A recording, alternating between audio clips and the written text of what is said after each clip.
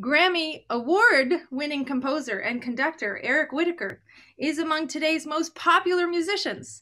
His works are programmed worldwide, and his groundbreaking virtual choirs have united singers from more than 145 countries. Widely considered to be the pioneer of virtual choirs, something we've all had to get rather familiar with this year, Eric created his first project as an experiment in social media and digital technology. Virtual Choir 1, Lux Arumque, was published in 2010 and featured 185 singers from 12 countries.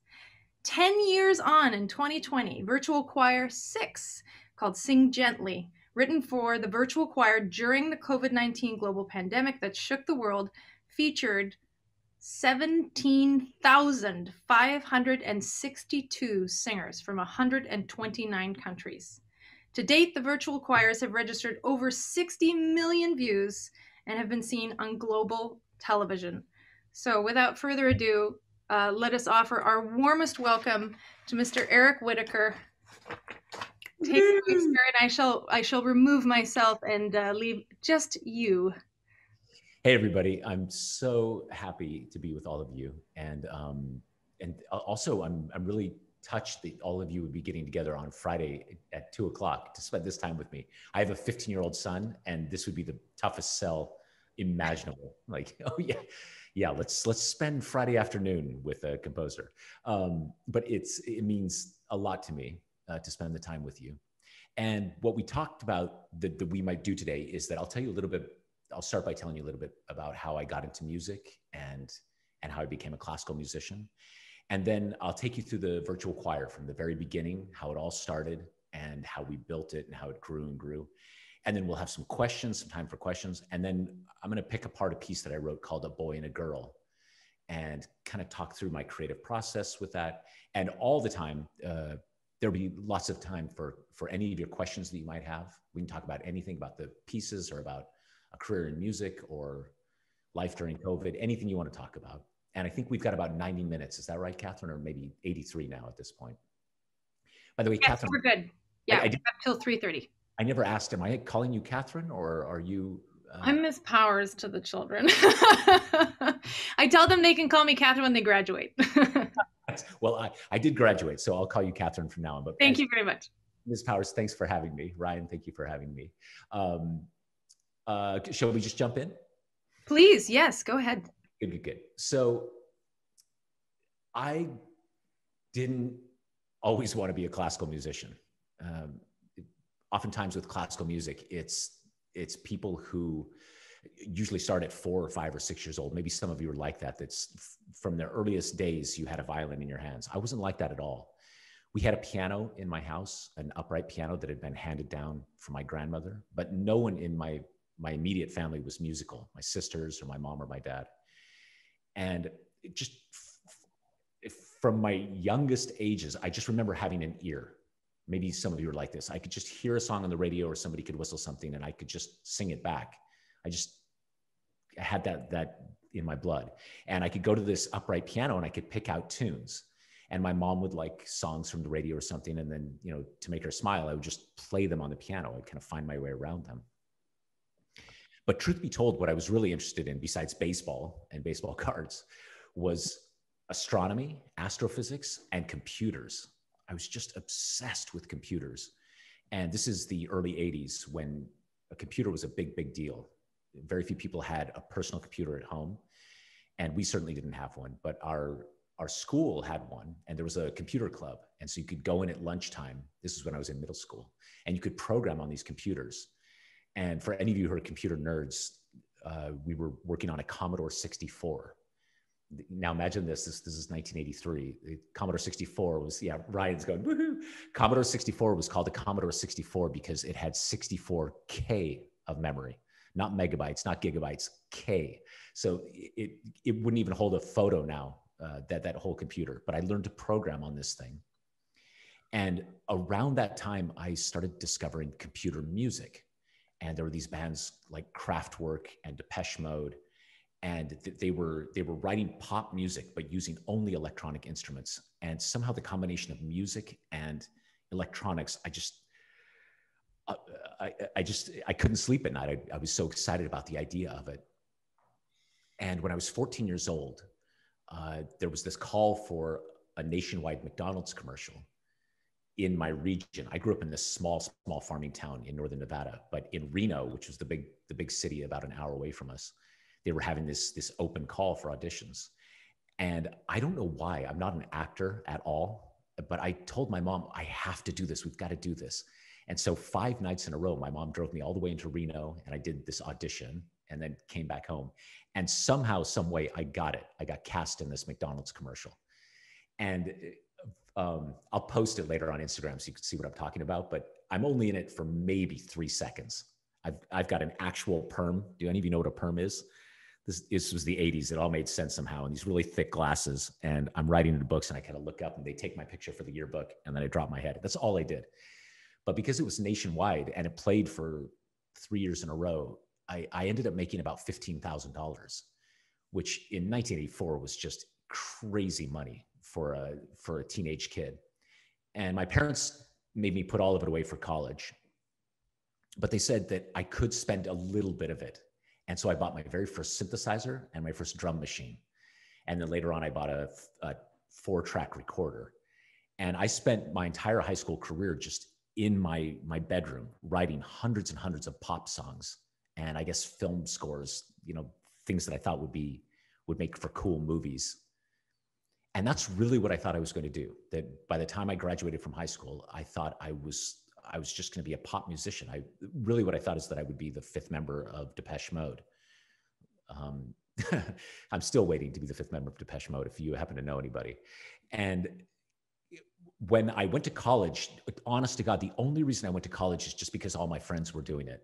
I didn't think I needed to go and study, and I just did it. And while I was there, I decided to audition for a music scholarship. Now, at this point, I still couldn't read music. I only played by ear. And so I remember going into sitting in front of the jury of professors, and they said, why don't you play something from your repertoire? And I didn't know what that word meant. I didn't know what repertoire meant. So I said, well, I sort of play. And so I improvised something on the piano. God knows what I improvised. And in the room on the jury, I didn't get a scholarship, by the way. They didn't give me a music scholarship. But in the room was a choir director, a man named David Weiler. And immediately after I auditioned, he said, why don't you come over to my room? And he took me across the hall. And he gave me a book, which now when I think back on it was probably Bach. So a 4-part chorale, sopranos, altos, tenors, and basses. And he said, can you sing this bottom part? And I'll play the top 3 parts. And I couldn't get past the first measure. It's hieroglyphics to me. But then he played it for me. He said, can you sing this? And then I could hear it. Yeah, absolutely. I could sing that back. And he said, well, can you sing this? And he played something more difficult and I could match that. And I think he knew at the time, he could see that I had an ear, and more than that I was just kind of passionate and bubbly about everything. And so I joined the choir. I didn't get into the small elite chamber choir. I don't know how it is with you guys, but at our school, there were 2 choirs. There was the snob choir, super good singers. And then there was if you have a pulse and are breathing, you can be in this choir. And so I got to be in the pulse and breathing choir. And you hear my voice, it's low, so I'm a bass. And I can't remember how it had worked, but somehow I missed the first week and a half of classes, at least for choir. I joined later or something. And so on my first day of choir, I came in and he said, all right, let's warm up. And so, we start with, this and I've never been more embarrassed for humanity in my entire life. I couldn't believe that people would come together in the middle of a day and do this voluntarily. And, there was also back rubs. It was mortifying. And then he says, let's open to the Kyrie.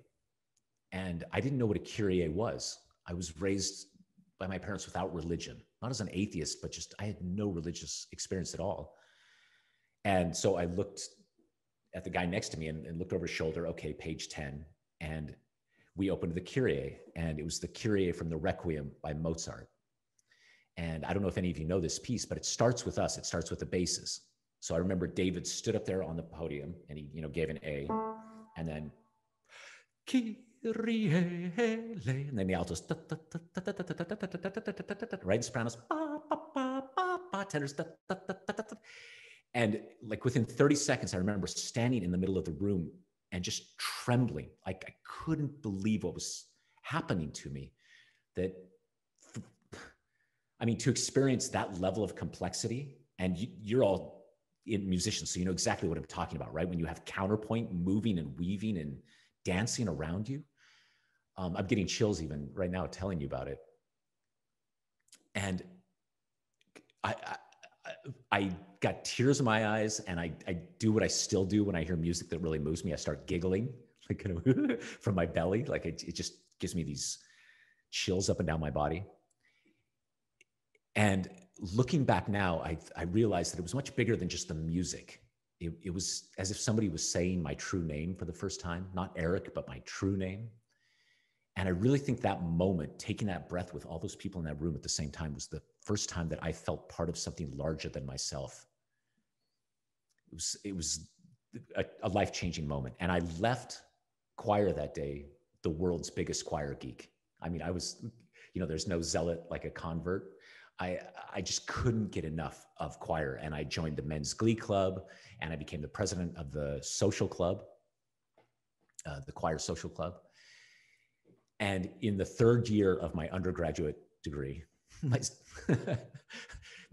took me 7 years to get my undergraduate degree. I took a couple of victory laps in there. But in my third year, I got accepted into the little snob choir, the chamber chorale, they were called, in Las Vegas. And it was just 24 singers. And by that time, I was really starting to learn to read music. It wasn't great, but it was better. And the conductor, David Weiler, this man that I mentioned, he had this tradition where at the end of every year, they would sing a different musical setting of this poem called Go Lovely Rose. And at the time, there were maybe 6 of them that worked. He would just cycle through them. He had gotten this tradition from his high school choir director.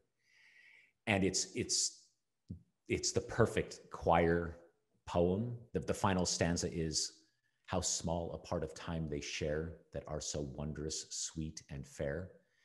And so it's exactly that kind of thing that you sing, for the final concert where you're all holding hands and you cry together. It's the ultimate choir experience. And I thought that as a gift to him, to this man who changed my life so profoundly, I would write him his own setting of it. And really, I didn't know what I was doing, but I knew what was in my ear and what was in my heart. And so I wrote this little 3.5-minute setting of Go Lovely Rose. And I gave it to him very humbly. I had some friends help me with the harmonic spelling to make sure that I had gotten the keys right and everything.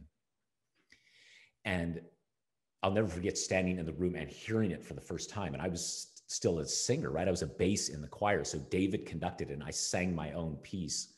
But hearing notes that I'd written on the page in the hearts and lungs and souls of all these people around me, I can definitely look back and say that's the day that I knew I was going to be a composer.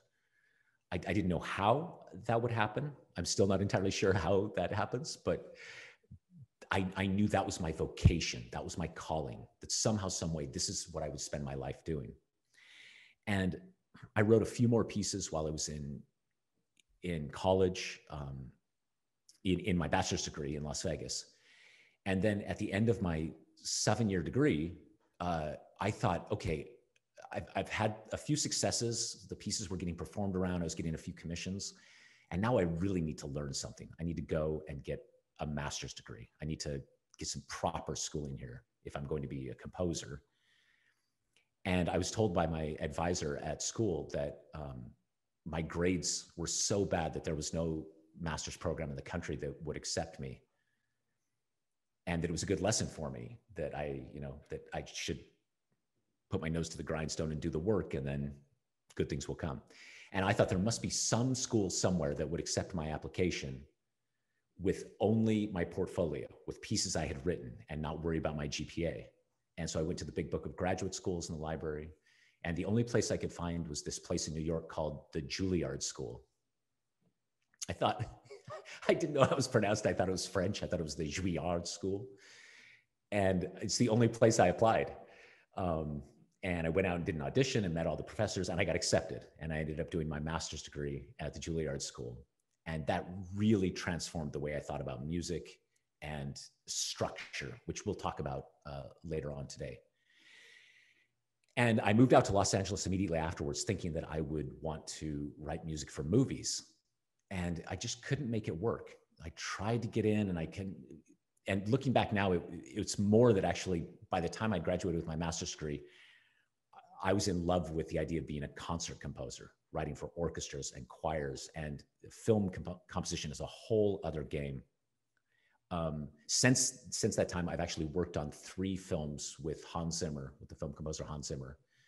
I worked on Pirates of the Caribbean 4 and Kung Fu Panda 3, Batman versus Superman. I only do sequels. and I've gotten just close enough to it to know that it's fun to dabble in, but it's definitely not something I would want to do as my career. But I only bring that up because if any of you happen to be interested in film music, we can absolutely talk about it later on. Anyway, that's what I've been doing since I graduated from school, is writing pieces and having them performed. And it's a weird job. It's like even now you're looking at me and, you know, I've got on a shirt with a collar and the room is all white and it's kind of clean. This is actually, my wife is having a baby next month. And so I'm in the baby's room right now. That's why there's nothing in here. This weekend is all cribs and stuff. But I only say it because you look here and it looks like, oh, I've got it all figured out. If you were to see my actual working day, it's basically me just sitting around in my underwear and pulling my hair out and thinking, if I would have studied harder, I could have had a real job. You know, I could have been an architect or a dentist or something, but no, this. So basically what I do is I spend months and months alone in this room, just trying to craft these pieces, just note by note, and building these little cathedrals. And then the piece goes out and it gets performed by an orchestra or a choir. And usually I'm there at the premiere, and that's a very extroverted affair. I think I'm really an introvert, pretending to be an extrovert. And so suddenly you're wearing tuxedos and it's all big and bright, and I conduct the premiere and talk about it. And then the piece goes into publication, right? It gets printed and then it just goes out in the world, like you send a child out into the world. And some of the children keep in touch, you know, they send back royalty checks every 3 months. Good kids. Some kids nobody wants to play with, you know, you send them out and, oh, come back, daddy loves you. I like those pieces best of all, the ones that no one will play with. But it's this odd experience where until the internet, which I know for most of you is probably impossible to imagine, before the internet, you actually had no idea what was going on with the piece. All you'd get is every 3 months, you get a royalty statement that said, yep, you sold 250 copies of this. But you wouldn't know that this choir here had done it, and especially what the effect and the impact had been on the performers and on the audience. You just didn't know it happened all out there somewhere. But then YouTube happened, social media, but especially YouTube. And people started communicating with each other. I think for most of your generation, it's so normal to take a selfie or to even post a video of yourself talking or even have FaceTime. But back in 2009, this was really odd. It was an odd thing to look directly into a camera and send a message. And what happened was this young woman named Britlin Losey, who was only 17 at the time. She was living on Long Island, New York. She was a fan of a piece I'd written called Sleep. And so she uploaded this fan video to me on YouTube. She didn't know me at all. I'll play a little bit for you, but basically she just pushed play on the CD and then sang the soprano line over the top of it and then uploaded it to YouTube like an electronic message in a bottle, somehow hoping it would make its way to me. And a friend of mine saw the video and then sent me the link and said, you've got to see this. And it worked. Britlin's video made it to me. And I want to share that with you now, if you don't mind. All right, so I'm going to share my screen. And then I'm going to take this. Okay, this. Okay, great. Here we go. So this is Britlin's video. Hi, Mr. Eric Whitacre. My name is Bretland Lucy, and this is a video that I'd like to make for you. Here's me singing Sleep. I'm a little nervous, just to let you know. If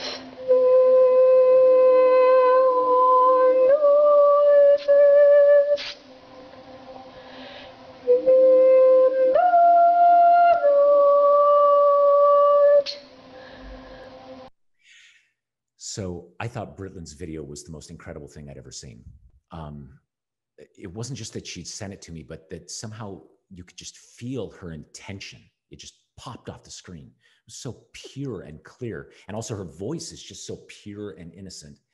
And watching it, I was really thunderstruck. I thought, you know, if I could just get 25 people to do what Britland is doing, you know, if they just sing in the same tempo and in the same key, and they upload all of those videos to YouTube, all I'd have to do, literally, my whole plan at the time was just push play on all the videos, and then this virtual choir would unfold, right? I was like, okay, this has to work. Okay, so the first thing I did is I uploaded this idea on my blog. I wrote, oh my God, I just got this idea. And everybody wrote to me and said, that's great. How are we all gonna sing at the same tempo? So I figured what I'd do is I would put up a video of myself conducting.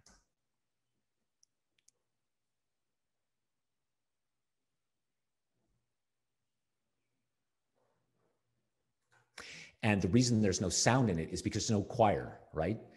I was just trying to figure this out. And really what I was doing was imagining the piece in my head. This was a piece you can see up at the top there called Lux Aurumque, which is Latin for light and gold. And it was something that I'd already written. And I can tell you, the people in the studio that day that were filming me, they thought I was insane. They really thought I'd lost my mind. I was just conducting in total silence. What's funny as a composer is I can look back now and think that's probably as close to a perfect performance as I'll ever have. The one that's in my brain right there. This is probably as close as I'll ever get. Let me skip to the next. So I uploaded that video to my website, and then by that time Facebook was going, and I wrote on Facebook and on my blog. I said, "Okay, gang, come download the sheet music, sit in front of your computer, put in these headphones, and follow my little conductor track, and upload your video." And I honestly didn't think anybody would do it. I thought, who is going to go to all this effort? But amazingly, people did. So this is Cheryl Ang from Singapore.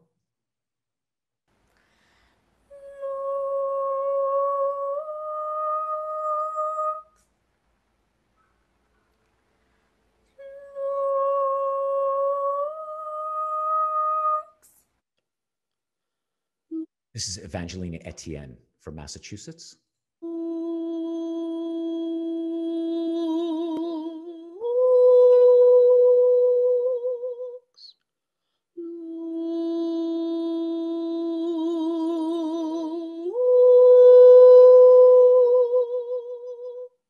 I want you to remember Evangelina's face and her name, because I'll talk about her a little later.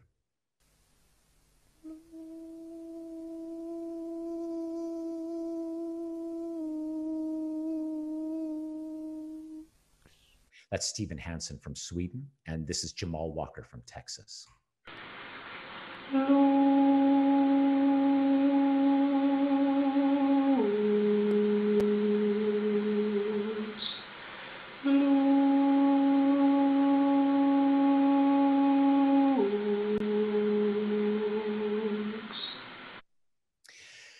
There were, there's a small soprano solo at the beginning of Lux Aurumque, and so we held auditions. I'll talk a little bit about this later too, but in our virtual choir, anybody who uploads a video is in. There's no auditions except for the solos.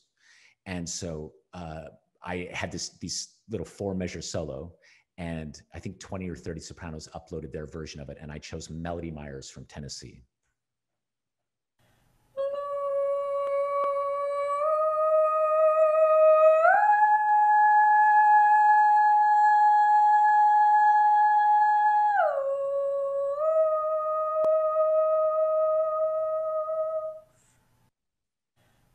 Just effortless, right? And I don't know if you can see the top comment there, but it says, "You melt my face off."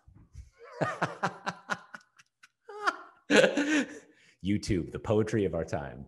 Um, and so all told, we had 185 videos from 12 different countries. And it was, I swear, only at this part of the process that I realized, I don't know the first thing about video editing. What am I doing? I don't know how to put all this stuff together. And so I blogged about that. And this young man named Scott Haynes, who was 22 at the time, he wrote to me and said, "This is the project I've been looking for my whole life."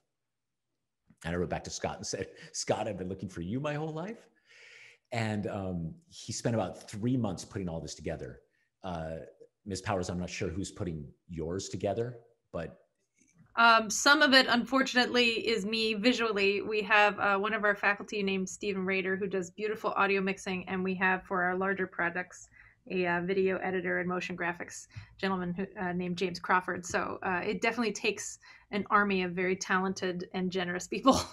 Yeah, it's an army, right? It's an unbelievable effort. And even now, 10 years later, the only way to do it is molecule by molecule by molecule. There's no app that you throw it into and just say everybody works. It just is so much effort. And Scott at this time was basically inventing what this would look like and sound like. And he spent about 3 months doing it. And I remember there's two issues. One is audio. And you can even hear in the little videos, you can hear a computer hiss or fan in the background. In some of the videos, there was crickets or there were ambulances. You know, you've got to get all of that out. There's one video early on where you could hear a kid's mother yelling at him from the other room, like, "What are you doing in there with the singing?" So we had to like very carefully mix all of that. And then in March of 2010, 10 years ago, we uploaded to YouTube the Virtual Choir 1.0, Luke's Aurumque.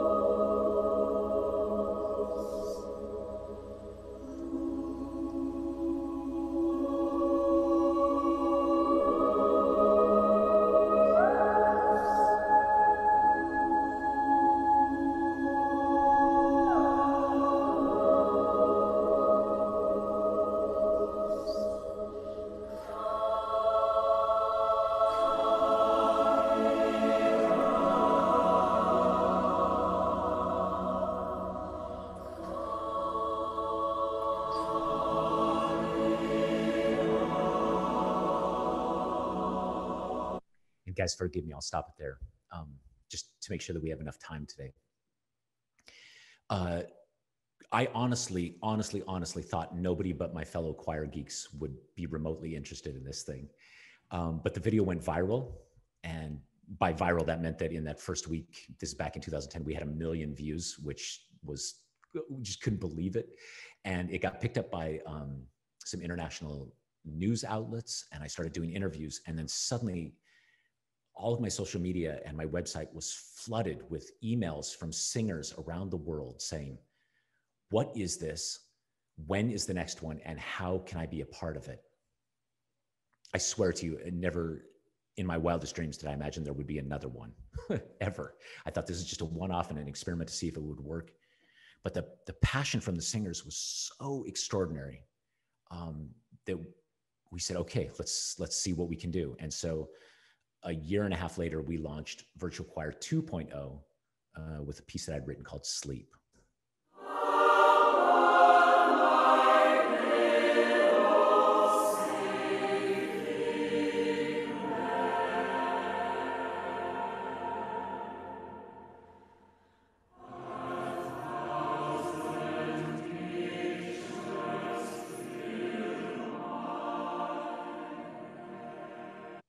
That one has 2,052 singers from 58 different countries. So just an exponential jump in terms of size and also countries represented.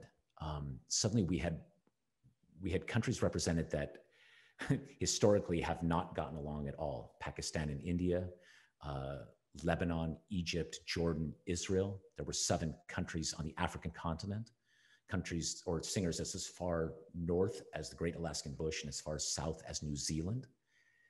And really, almost overnight, our little virtual choir experiment had become kind of an earth choir, a global choir. And still, these calls came in from singers. This is amazing. What is this? How can I be a part of it? And when is the next one? So the following year, we launched Virtual Choir 3.0, a piece called Water Night.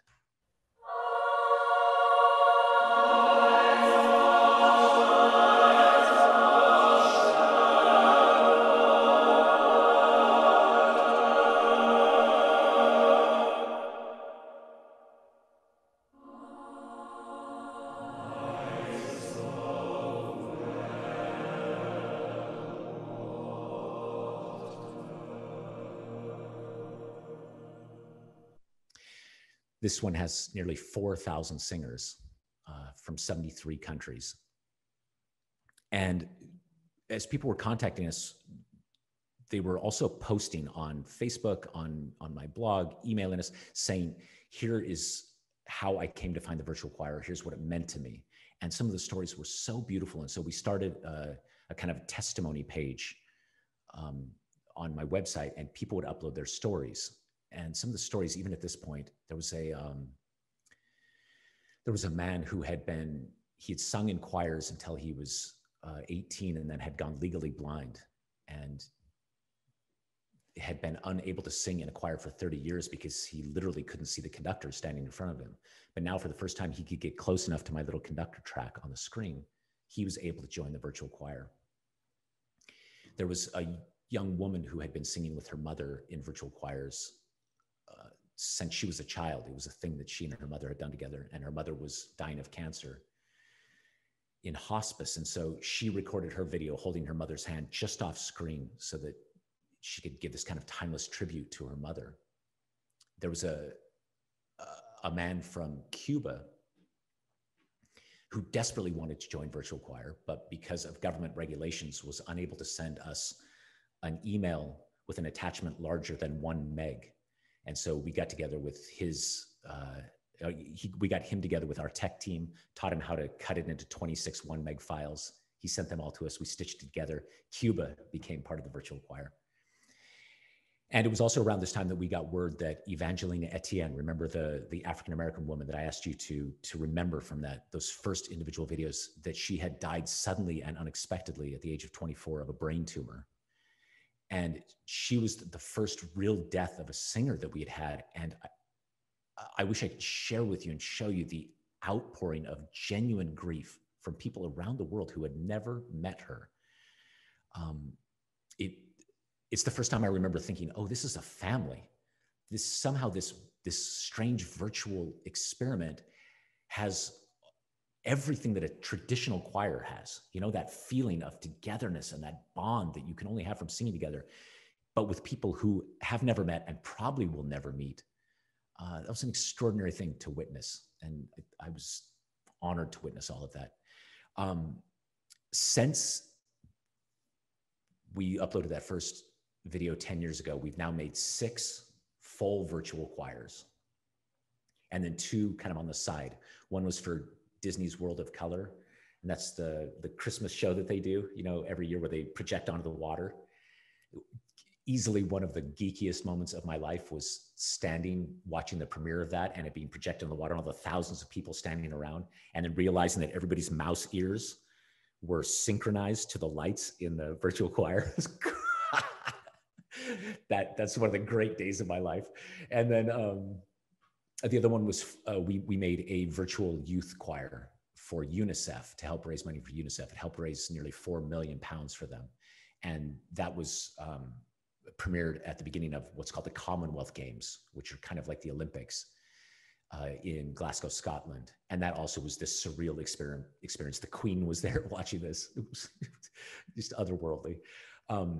And including the one that Ms. Powers talked about, which is the latest one we did that's got over 17,000 singers from 129 countries, called Sing Gently. And I thought what I would do is play just a little bit of Virtual Choir 4 for you, just to show you too that the musical style ranges in these. This is from a musical that I've been working on for years and years called Paradise Lost. And so you'll hear it's got some dubstep electronica in it. I worked with a British producer who I'm a big fan of named Guy Sigsworth. I'll just play a little bit of this.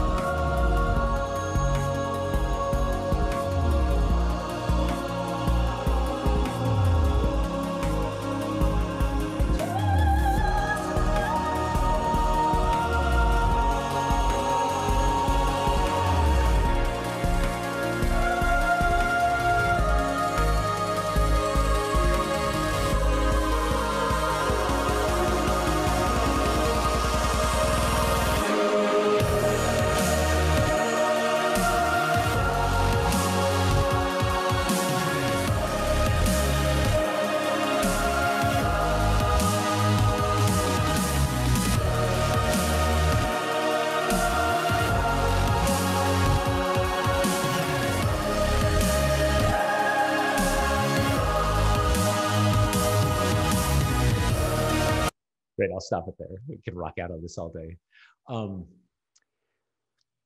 So far, we all told, as Ms. Powers said, we've had 145 countries represented. But maybe even more amazing to me is that 35,000 different people have taken part in all of these virtual choirs. We've had singers as young as 3 in the virtual youth choir, cutest thing you've ever seen. They can barely keep their headphones on. And singers as old as 99. As I said before, there are no auditions. Every single singer gets in unless they're auditioning for one of those few solos. We've only ever had to turn away one person, and that was because they had auto-tuned their voice. So we sent them back and had them do a regular video, and they sent it back in, they were in.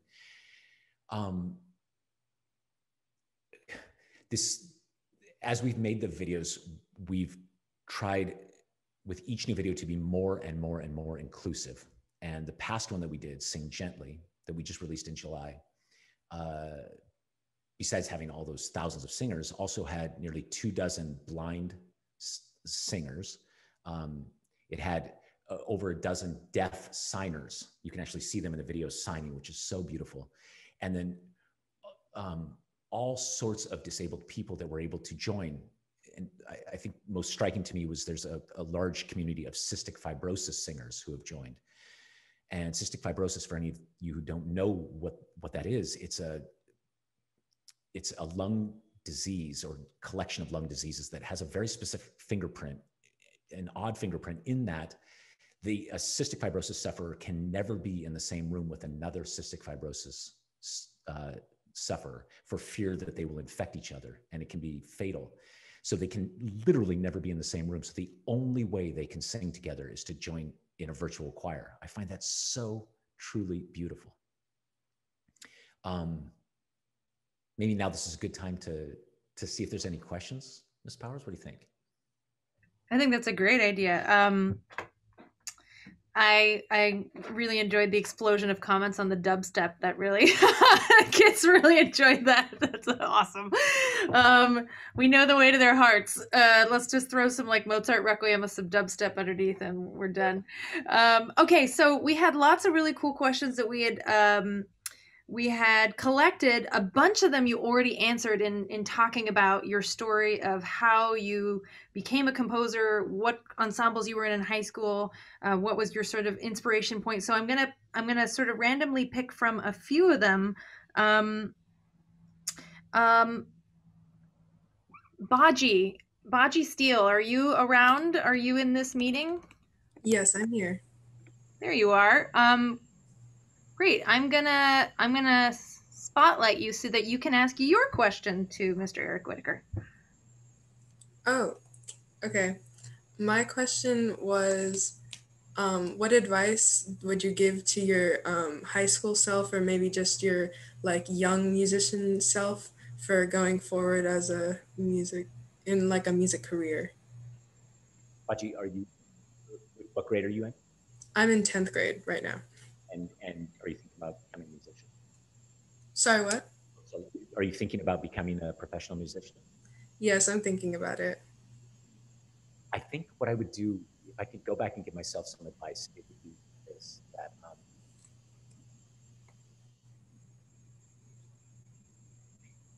you know if you're going to be a musician or not. You just know. You've got that feeling in your gut. And the thing is, everybody you know is going to tell you that's a bad idea. Everybody. My parents talked to me about there's no money in it, there's no job stability, it's a difficult life. But if you're like me, and I imagine you are, it's like oxygen. Like somebody saying, it's fine, just don't breathe. But you must breathe. You have to find a way to make it work.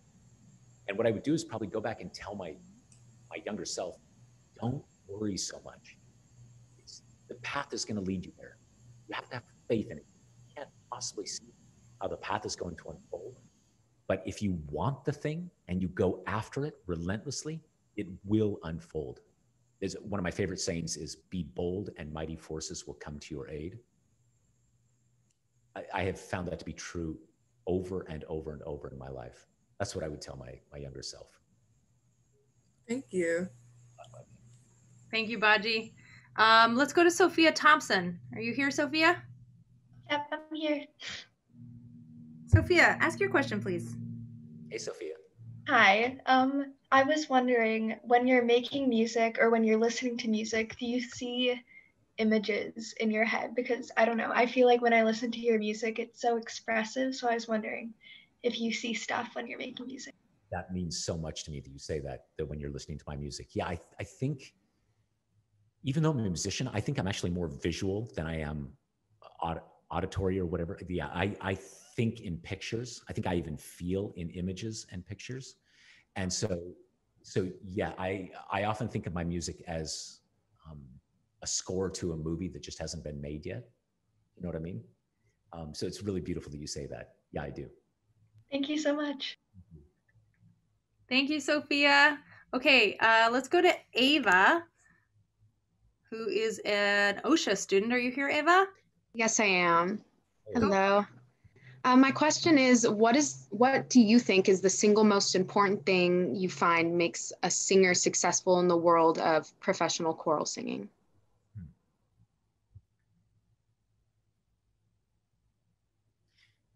I'll tell you, I think there's three things, okay? This is gonna sound, you'll roll your eyes when I say it, but this, honest to God, after working with singers for 25 years, this is it. It's that you show up on time, you know what you're doing, and you're lovely to work with. Those three things, I can't tell you how rare that is. It's not always like that. And that's 99% of it. Everything else is icing on the cake. Does that answer your question? I don't want to make it so flat, but it's actually, yes, it totally does. Thank you. Yeah, good luck, truly. Thank you, Ava. Megan Richards. My question was, I was wondering where you draw your inspirations from into your compositions. Megan, it's a really good question. And I'd say there's two answers. There's the movie version, and then there's the real version. So both are true, but in different ways. For me, the movie version is almost everything I've written comes from either a fascination and a love of the human experience. So joy and love and grief and sorrow, the things that we all just trying to be humans and navigating through the world. I'm endlessly fascinated by that and inspired by that. And then the other one is by the beauty of the natural world. That space and stars and the moon and trees and water and sunlight and those things are endless sources of inspiration for me. And I think one way or another, I end up writing about those almost completely. The more real answer is that the biggest inspiration I have is the deadline. And I know that sounds catty, but it is so true that if I didn't have a deadline, I would still be writing my very first piece, because always tomorrow I think I'm going to be better. I'll know what I'm doing. I'll have a better idea. But the act of composition I've come to discover is really just making a decision and then making another decision and then making another decision, another decision. And if you're going to finish a piece, at some point you have to make a whole bunch of decisions and sign off on them. It's the hardest thing for me to do. And the only way I know how to do it is to hack the part of my brain that is the procrastinator. And the way that I do that is I'll convince whatever group I'm writing for to agree on a date, let's say May 22nd, 2022. They're going to premiere a piece and then start selling tickets for it. Because once that's in the calendar, and once they're actually something, there's going to be musicians waiting for music on their stands on this day, and it has to be done, even if it sucks. And that is a huge source of inspiration. Thank you. Nothing motivates like a deadline, right? What is that? Is it Bernstein who said to accomplish something great, you need two things, a plan and not quite enough time. And with that, I think I'd invite you to go into your process, because we have a lot of questions about your compositional process. And I think those would be great to ask after you talk about it. Okay, great. So I'm going to try this. First, I'm changing my sound. Ms. Powers, can you still hear me okay, but just with a little bit of reverb on it? Yeah, good, okay, good. Great. So what I want to talk about, gang, is this piece that I wrote called A Boy and a Girl. And here, let me bring this up again. I'll share the screen. And I'm going to talk about it first, kind of in the abstract, and play a little bit of it. And then I'm going to, and then I will play a video of it by a group called Voces 8. They're just amazing. I'm looking for it here. Somehow I'm not seeing the sharing. Let me try this one more time. So I'll share the screen.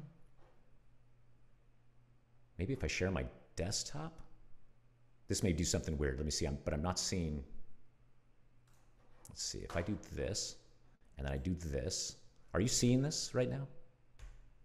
Yes. Yes. You are. Beautiful. Okay, so you see the poetry on the screen.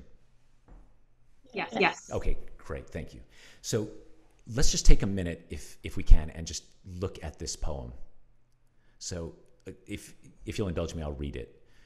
Stretched out on the grass, a boy and a girl, savoring their oranges, giving their kisses like waves exchanging foam.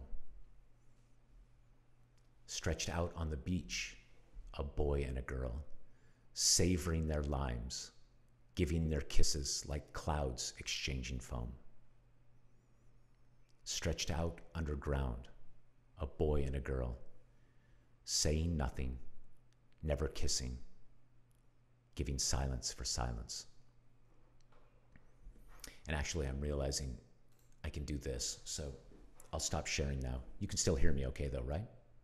Great. And if I do this, you can hear that? And everything's good? Okay, so I'm sitting here at my piano playing.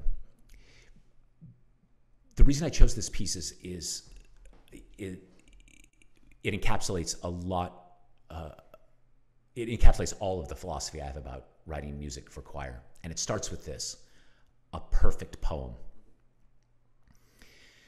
To me, what separates singing from all other musical animals is that we also sing text. We sing words, we sing poetry, or we sing liturgy, liturgical words, religious words.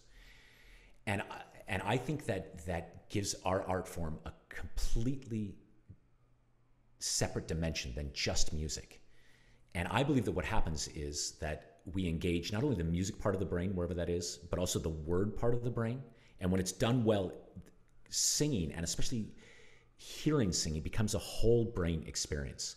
We're able to have ecstatic experiences, both as singers and as audience members, because we're engaging the whole brain at the same time. And so for me, everything I do when I'm composing starts and ends with the poetry. So you take this poem, for instance, that starts with stretched out on the grass, right? First, let's just talk about that poem. It's perfect, right? It's perfect. To my mind, you can hear and see, who was it? It was Sophia that was asking about if, seeing the pictures. You can see the movie in your mind, right? It starts off with that young love and savoring their oranges, and then kind of the middle part of their life, the mature part of the love, savoring their limes on the beach, and then the end of their life, stretched out underground, never kissing. You can see all of that. You can see the arc of that movie. And what I do when I start to write a piece is I sketch out what I call the emotional architecture. I sketch out the entire emotional architecture of the piece before I write a note of music. I looked everywhere, by the way, for a boy and a girl. I'm going to share this again. But I couldn't find my emotional architecture version of that. Here, I'll show you one thing that I did find. Let's see. So if I do this, I do this. So, yeah, well, actually, here, no, I'm going to skip past this. This is a typical example of what I start with. So this is a piece that I wrote called Equus, which simply means horse in Latin. And what I did is I sit down and I'm trying to free myself from any judgment or the tyranny of detail. I just want to put on the page my raw emotional ideas, what I want this to be. So I started with this kind of Death Star Pokeball wheel in the middle, and then around it I wrote these adjectives: strong and delicate, exciting, awe-inspiring, clean. Just aspirational words of what I want the piece to be, how I want it to feel. And then somewhere in the process, you can see all these number games that are going on. This is just to keep my hand moving and my mind moving so that I don't judge myself. In my world, I have Bach on one shoulder and Stravinsky on the other, and they're constantly whispering to me that I have no business composing. So I just kind of keep moving so that I'm not hearing them. And then if you look up at the top left hand of the screen, I don't know if my mouse is showing up there, but the first melody that popped into my head, just that simple, that became the theme for all of Equus. And if you listen to that piece, that's the main theme. And it's the first one I had. I remember working with Hans Zimmer, and he's got this great saying, which is, why go with your fifth bad idea when you can go with your first bad idea? And I use that a lot. And so this is this thing that I call emotional architecture. And here's another example of a piece that I wrote called Deep Field, where I start to draw out, this is before I've written any notes or just a few of the notes, start to draw, here's the shape of the piece. This is what I want people to experience, and not only the audience, but the performers as well. And you see it starts with static and mud. I wrote low strings like La Mer. There's a piece by Debussy called La Mer. And it wasn't that I wanted it to sound like that, but I wanted to feel the way that music begins. And I read up at the top, ache, that there'll be this kind of longing, this ache. And then where the climax of the piece was going to come, I wrote above it, reached out and touched the face of God, which is from a poem called High Flight. But for me, it summarized the way I wanted the audience and the performers to feel. Deep Field is all about this image taken by the Hubble telescope. And when I look at that, I have this sense of fear and awe and wonder all combined together. And I wanted the climax to feel that way. So I do all of that before I really write any of the music. And then what I do is I go looking for what I call the golden brick. And the golden brick for me is, it's a couple of notes or a few chords or even just a single chord that has within it all the DNA to build an entire piece. And I put this up just as an example. So this is a famous motive that Bach wrote, and he used it in more than a dozen pieces. And why these four notes? Why did Bach use them? Because it spells out his name. H is B natural in German. I find that beautiful and haunting. And I, as early as I can remember, was trying to do that. I was trying to infuse spellings into my pieces.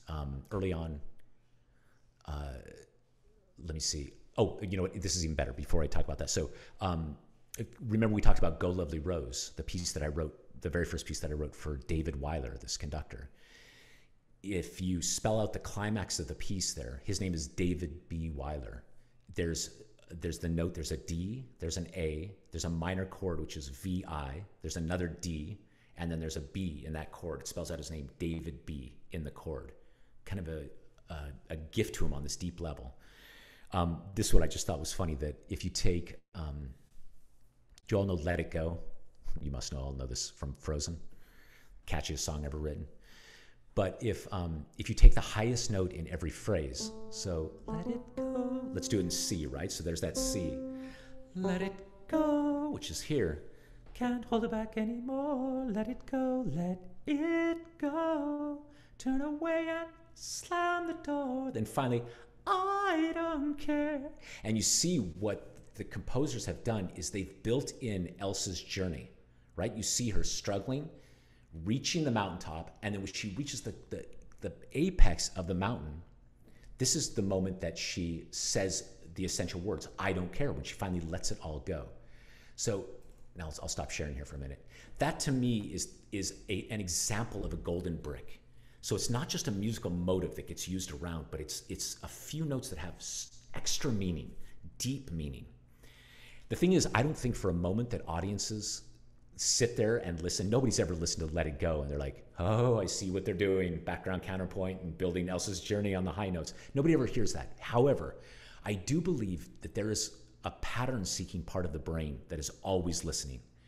And you just feel it. You feel it intuitively. You can't quite put your finger on it, but you know when you hear a great piece of music, there's something going on below the surface that just keeps you coming back and more and has deep meaning to you. And I feel that comes in the construction of it, in the build of it. So if we start with a boy and a girl. So it begins with these chords on Stretched Out.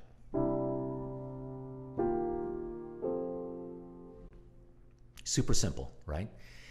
Part of my own musical aesthetic is to try to find the simplest, most elegant solution to big ideas in the fewest possible notes. How can I say that? So very simple, and also, it doesn't sound great on piano, but you'll hear it when Voces 8 sings it. It's just, it sounds like honey and butter. It's so glorious. And I liked the sound of it. Now, more than that was that I started by text painting this idea of stretched out. Stretched out. So what you'll hear when they sing it, they take those first chords, stretched out. So you actually paint the idea of stretching. So like Sophia was saying, already now you fall, like an image is being painted for you. You can feel and hear them being stretched. Then, because it's about this boy and this girl who are living their life and moving through the world together from the very beginning of their love all the way to the end, I decided that I would make the altos the boy and the sopranos the girl. And what happens then is sopranos sing very simply, stretched, just that melody. The altos sing the exact same melody, but down a whole step. Super simple, right? The thing is, when you put them together, what they get is, which is great. Like if you're this, and just as a little side note, without the altos, listen to how it sounds. It's like white rice, right? But then the altos of the curry in that white rice. Ooh, yeah. I always try to give my favorite lines to the altos. I just love the whole alto thing, their aesthetic, their intelligence, their humor. And so I always try to give these lines. But in this case, the boy and the girl then are moving through this life together, holding hands. They're always like this. Then occasionally they dance. They're just moving, dancing, bumping. In one place, the altos go above the sopranos, but most of the time they're just like this. And even in death, when at the very end of the piece, they're still holding hands. You can hear that very clearly. And then finally, the key that unlocked everything for me was the last line of the poem. So you remember it says, stretched out underground, a boy and a girl saying nothing, never kissing, giving silence for silence. And it was that idea of silence. And I thought silence is the governing principle for this whole piece. So even at the very beginning, you hear stretched out, silence. And so even in the first two bars, like a little primer, a rule book for the audience, you give them everything they need to know. Here's the harmonic language. Here's this little game between the altos and sopranos that's being played. Here's the way we're going to paint the text. And here's this building block of silence. All of that is introduced. And it's almost like handing everybody, here's a map and a compass and a flashlight. Now go. Now you're ready for your journey, right? And then once you do that, then the rest of the piece unfolds. And I'll say one more thing about it. I'm conscious of the time that we have together, but you'll hear they sing 3 times, a boy and a girl. So I thought, how can you paint, how can you visualize the whole personality or character of a boy and a girl in just these tiny gestures? And oops, it goes, a boy, and then and a girl.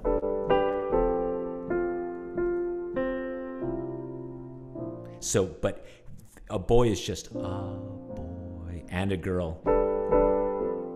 So my idea was, I had seen a Japanese calligrapher, and if you've ever seen them work, they sit in front of their parchment, and they've got like an ink quill, and they wait and they wait and they wait. They're just meditating in front of this blank parchment, and then they're ready. They take the pen, and that's it. The creation of the artwork takes 30 seconds. The truth is, of course, it took a lifetime to get to that moment, and more than that, they're just waiting for that moment. Here's how to paint this. Just that. That's it. Just that, and it's gone. Ephemeral. So I figured, oh boy. And in my mind, the boy, probably this movie is before any of your time, but there's a movie called Eternal Sunshine of the Spotless Mind that you should all go see. It's spectacular. And there's this love affair between Jim Carrey, who, believe it or not, plays this very quiet, introverted guy. That's my boy. So every time you hear a boy, he's sweet and soft.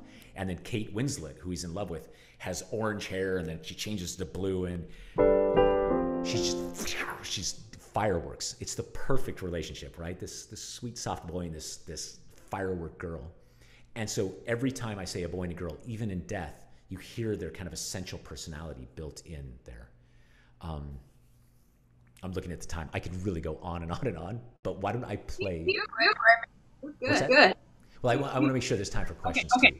So why don't I play the video now of Voces 8 singing this, and then afterwards we'll take questions. Catherine, I'm going to try this as a screen share. Let's see if this works. Stop me if it's not working. So Voces 8, for any of you who don't know, it's just 8 singers from England. They're rock stars, all of them. And the reason I love this performance is because you'll see it's just so delicate. They're so crazy in tune when they sing. But more than anything, they honor the silences. They really take time in those silences. All right, here we go. Let's see. So if I do this, if I share the screen, wait, and I go, let's open this up, and I go, share my screen. Right, when I want the original sound back off. Yep, thank you. Let's try that. So if I do that, and I go to Zoom. Wait, I've got to do this, guys. I'm so sorry. Okay, so turning original sound off. Great. Then I'm going to share the screen. Oh, look at this QuickTime player. This might work. Okay, everybody ready? So I'm going to do this. And then, can you see that? Is that taking up your whole screen now? Yep, it's great. Here we go. You ready? Is there any sound in this? There is no sound. I knew it wouldn't work. Okay, let me try this. But it looks great. Right? Okay. Yep, this is stopped. So now we're going to go here. Let me open this up. Talk amongst yourselves for a minute, everybody. Our choral director, Mr. Ryan Brown, if I'm not mistaken, works with Voces 8. What is the official title that you have with them? I used to be one of the scholars. So basically it's a young artist program. but more recently doing some conducting of the scholars. And Paul Smith is coming on Tuesday, so we're really excited to see him as well. That's amazing. Okay, let's try this one more time. I'll try this in Chrome. Everybody ready? So if I do this, now you're seeing that? Yep. Great. But it's not full screen, right? It is not full screen, but you could click on that. Now's it full screen? Yes. Yay. Okay, ready? Let's fingers crossed that this works.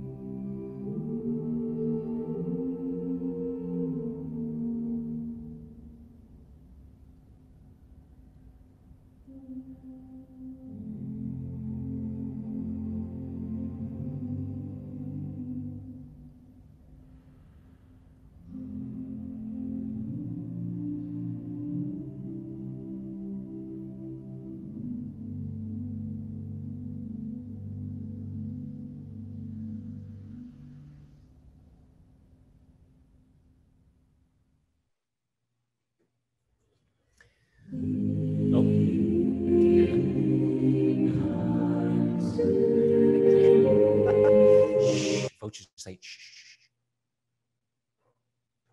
Can you all hear me again? Yes, we can hear you.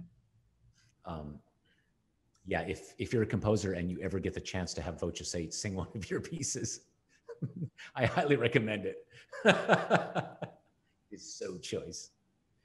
Yeah, the experience of watching that, I don't know if anybody else probably had a similar thing, but first it really creates a physiological response as well as an emotional one. The silence is created in your own body as a listener, and then you get chills, and then your heart rate and blood pressure drop by about 20 points, and then you're heartbroken, and then you feel at peace, and it just takes us on this journey, and it's just exquisite. Thanks, Ms. Powers. I will say that's my goal with every piece, no matter how small, is to transform, right? That you start, both performer and audience, you start as one person and you end slightly changed. Could we ask some questions about your compositional process? Wow. You know, we had a lot of, I'm gonna invite Aiden Carenti because he had a really interesting question. You here, Aiden? Yeah, I'm here. Hi, my question was, so you're really well known for your use of chord clusters, and I was just curious on what led you to use them so frequently in your composition. It's a really good question. Yeah, I never meant to be the cluster guy. You know, it was like I started off and I'm like, oh, that's what I'll do, island. What happened early on for me was, here, I'm gonna turn on the original sound. So you can still hear me, right, when I'm speaking? But if I do this now, you can hear the piano. Yes, yes. I can remember when I first started singing in choir, that, you know, the tenors would be singing here and the basses here would be singing a minor second apart from each other, right? You know that feeling. Actually, it's so funny, Aiden, I actually see you take that breath like, yep, I love that, right? You know that feeling? It's just, and piano doesn't do it justice, strings don't do it justice, only voices. And early on, I would take all of my friends into racquetball courts, you know, late at night, and just saying, okay, do you sing that note? No, you sing that note, you sing that note. Just build these shimmering like clusters, because I just would get wave upon wave of emotion. And when I wrote Go Lovely Rose, the very first 5 notes are a cluster. The entire choir starts on the same note, and then they just peel away and build this thing.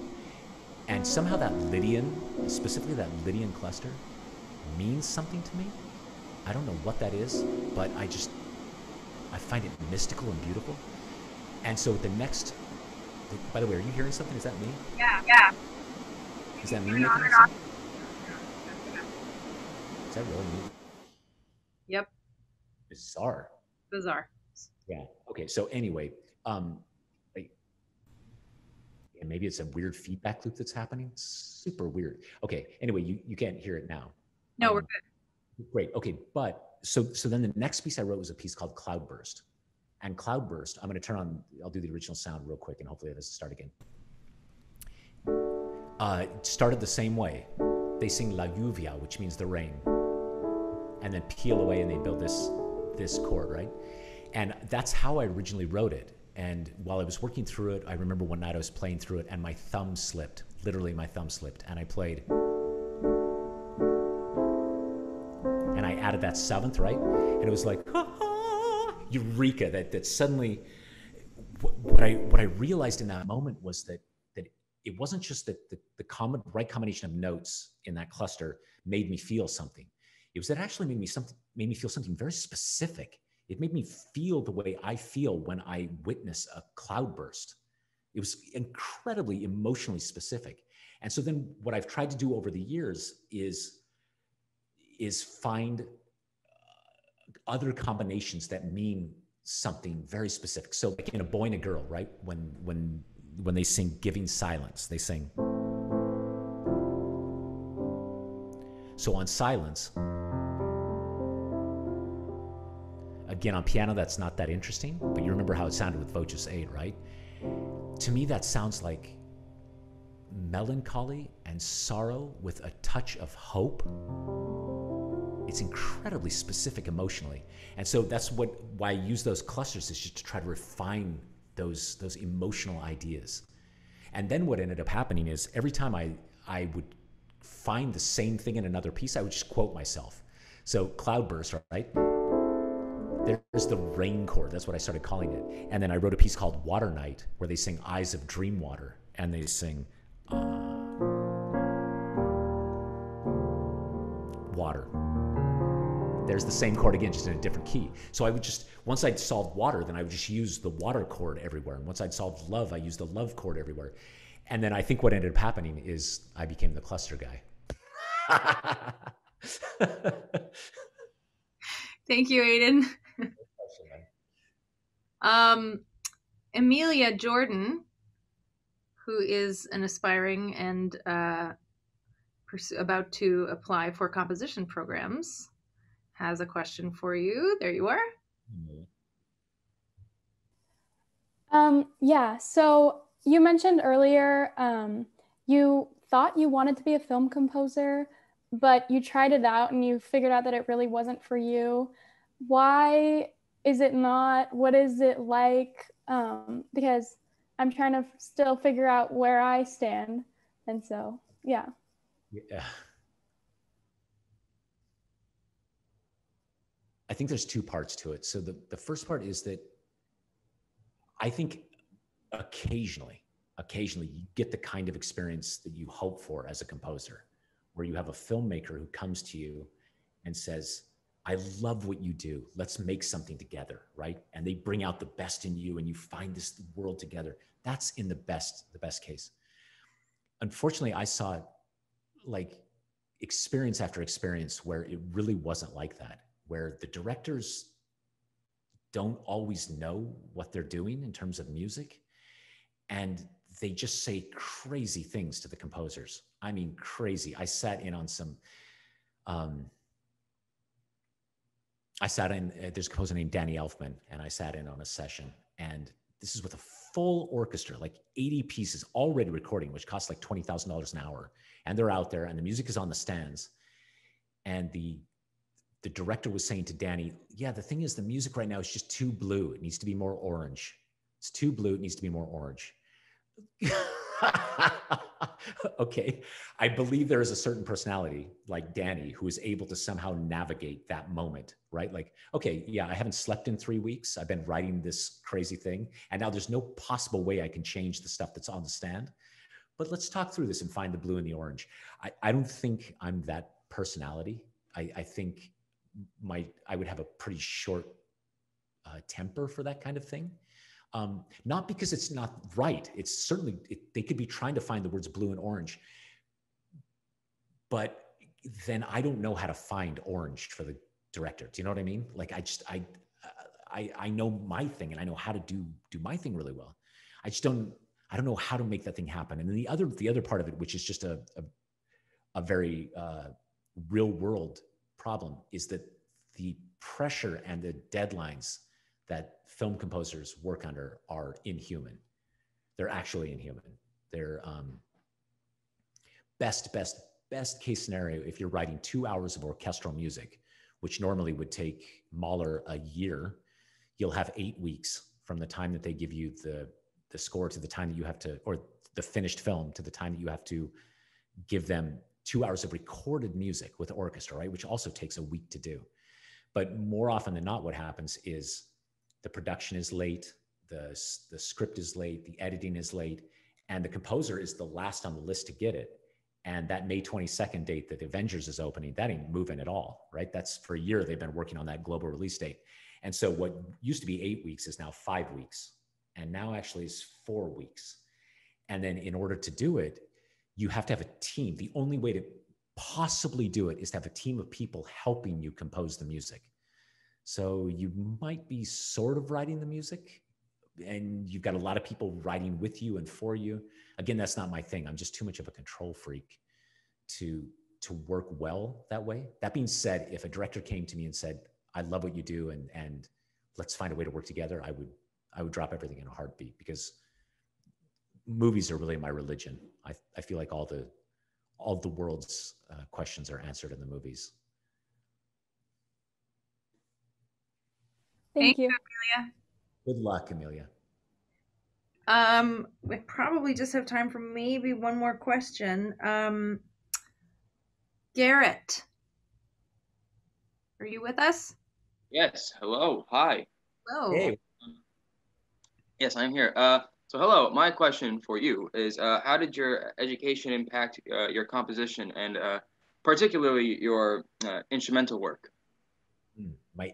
But specifically, how did my education impact it? Yes. Yes. It's a super good question. It's not an easy answer, actually. And I'll tell you what I mean by that, Garrett, is here's the simplest way I can describe this. So turning on my original sound here. So I now know, in terms of theory, that's what we call 1-5-1, right? Yeah, you've learned all the theory, right? Until I learned to read music, what I thought of that was, those are the names I had for that in my head. I didn't know 1-5-1. I didn't know A from Z. And then I went to school, and especially at Juilliard, I really got a classical education beat into me. And I'm really 50-50 on whether or not that was a good thing. Because take, for instance, just music theory, the thing we talked about. I think it's a way of looking at music, but I don't think it's the way of looking at music. And it is taught as the way of looking at music. And I find that it literally changed the way my brain processed music and thought about music. And now I can't do anything. I can't, if I'm in an elevator and Girl from Ipanema is on, I can't help. I'm like 1, 2, minor 2, flat 7, 1. Like I can't turn that thing off. I'm always hearing it with that part of my brain. I moved music to a different part of my brain. So I'm torn on it. The good part with the education was being around lots and lots of people who were way, way more talented than I was. And so, for instance, you said about instrumental music. I remember when I was first at Juilliard and I heard an oboist, freshman oboe, play a recital, and I leaned over to my friend who had been there a while and I said, "He's amazing." And he's like, "Yeah, it's Juilliard. Everybody's amazing," And it was like I realized I had been a big fish in a small pond, and then just to be surrounded by seeing all these people and playing at such an impossibly high level. And it turns out that's the standard. That's what gets you in the door. And then that really opened my eyes and made me a much better musician and a much better composer. So it's a complicated question. Thank you, Garrett. Good one, Garrett. We're just coming to the end of our time with you, and it's like we don't want it to end because it's just been so wonderful. I think I want to ask you one more question to wrap up based on something that you said earlier, if I may, put you on the spot. You talked about in your virtual choirs, you talked about people singing from countries that were antagonistic towards each other, or people creating a community whom they'd never met. Why do you think it's important for this global musical choir to exist? Like, it's sort of one of those, like, why is art important questions, but why is this important? Just speaking from your heart, what does that mean to you? Why do we need that? I think actually even more than the virtual choir in terms of importance is making music together. And I think even more important than making music together is singing together. I think there is something that happens when we sing together. It just brings out the best of who we are. There's this phenomenon where the conductor raises their hands and the entire group breathes in at the same time. And you must have all experienced this where, even if I do this, can we try an experiment, right? I know this is going to seem ridiculous, but if you'll just play along with me, okay, wherever you're at, just breathe with me like we're about to sing. We won't actually sing, but breathe with me like we're about to sing. Okay, everybody ready? Good. Okay, we're going to try it again. You ready? Right with me. Good. One more. You ready? Okay, so this is it. I'm watching all of your faces. It's so cool. Thanks for playing along. Okay, but what it illustrates is that if we were all in a room together, right? You've done this countless times. It's not only that we're breathing together. It's it's that we're breathing together in exactly the same way, right? If I do, without even thinking about it, everybody takes a quick breath, the jaw, the face shape, everything. And then if we were together and we were listening to it, you know from experience, it's not even just that we're breathing in the same way, we're all breathing with the same emotional language. There's terabytes of emotional language being exchanged and shared and unified in that single breath. It's the most extraordinary phenomenon. I can't think of a single thing that we all do together that has that kind of impact together. And so it's why I think that what we're all doing together, singing, is so, so, so important. I could also go off on the physiological benefits of singing. It's just good for you. Also, it's just good for your studies. I honestly don't know why every day doesn't begin with singing, why all schools, whether they're musical or not, just don't start with singing together. But I think it's a good thing. And I guess to wrap all of that up, just saying that right now I know with Zoom and all of us doing it like this, we should probably just say it as it is. This sucks.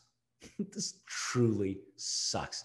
I have a 15-year-old son and I watch him distance learning, and they got the distance part right. That's for sure. It's terrible. It's really terrible. And for all of you students, you got to know that this is temporary, and it's a chance for you to better yourself as musicians and as people before you all get back together. But more than anything, I think what it's going to do is it's going to solidify for all of us how truly important this is in our lives now that it's been taken away from us. And when we can finally make music together again, yeah, I know for myself, I will never, ever take it for granted. Never again.